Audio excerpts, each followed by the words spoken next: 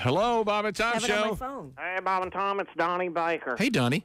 Hey, I was raised on crowns, man. We used to eat them and chase them with paste. It was like two of the major food groups got me through both years of kindergarten. I'll say it like this. She's talking about that pet kangaroo. I think it'd be awesome to have a pet kangaroo. You Why? would. I swear to God. Well, I didn't even know it was legal or allowed to have a kangaroo without owning like a zoo permit. But I guess in Detroit, a dude with a pet kangaroo is the least of their worries. I Good swear point. to God. I've seen Gran Torinos.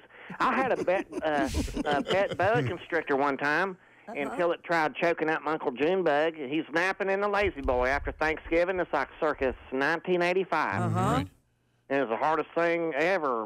We had to set little Ike Turner free back in his natural habitat. Wait a minute. Your snake was named Ike Turner?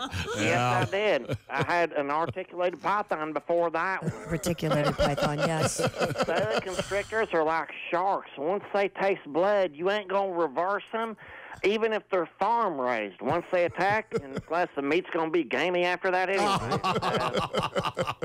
Nice. Hey, you think if you had a pet kangaroo, you never have to worry about dragging a cooler to your parties or the race anymore. There you Why? go. Yep, just pour a 10-pound bag of polar ice into its pouch, toss in a 12-pack of Daddy Lights in its pooch, and you're on your way with nonstop service to Pound Town. Swear to God. Really, you think the chicks are going to dig a kangaroo? Yeah, you know a kangaroo wingman would be all you need, Tom. So, take a kangaroo to any tailgate party, especially if you had it trained, like we did with Ike Turner before he went rogue.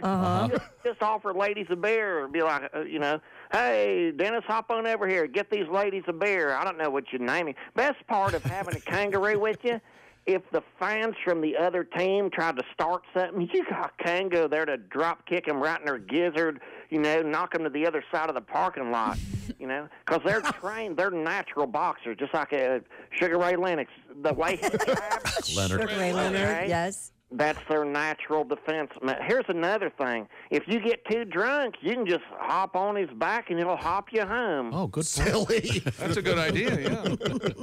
Yeah, it don't work with your Aunt Putty when you're drunk. Matter of fact, the kangaroo probably have less hair on its back and way fewer skin tags than she did. Oh. Crap. Skin I'm tags. sorry. I gotta go. Thanks, Donnie.